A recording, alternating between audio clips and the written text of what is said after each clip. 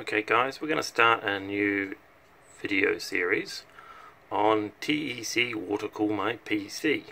So this is what we've got to start with. That's my CPU, what clocks it's running at, which is a 4670K, and its TDP is 84 watts. It's currently using 110 watts.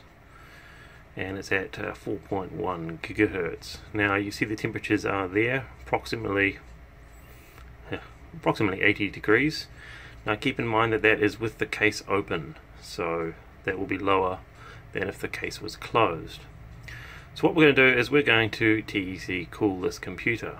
Now we're going to do something quite different, as in we're going to do it with a relatively small amount of electricity and a small amount of radiator, and hopefully it's all going to work. There's quite a lot of belief that to get TECing to work you need to use a huge amount of radiators and a huge amount of electricity, and frankly it probably doesn't work. So we're going to make our lives difficult, and we're going to try and do it with not a lot of electricity, not a lot of radiators. Admittedly we're not going to aim for minus 10 degrees, we're just going to go for below ambient.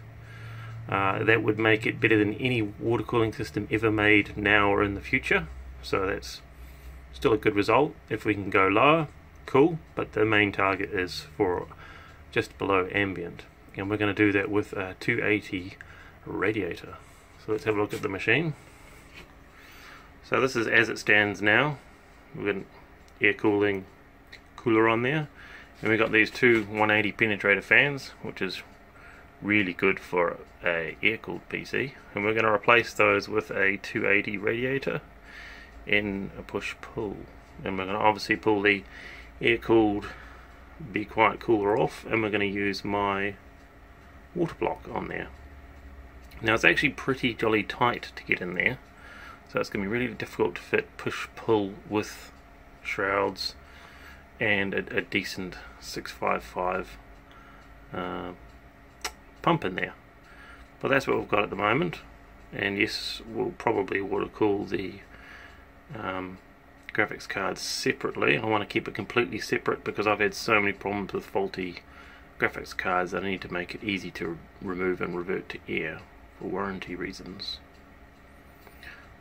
So we're going to go step by step, and I think the next video is going to be about the fans we're going to use, but that is where we are at.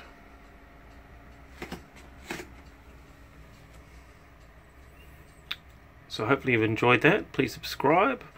We're going to build a controller as well, because that's always the missing puzzle in TEC cooling, is how do you control it? How do you prevent it from going sub-ambient, sub-dew point, and using up 1 trillion watts of electricity, while at the same time being able to cool a load of just a few watts, or a load of 100 and something watts. So we shall see you on the next one. Bye bye guys.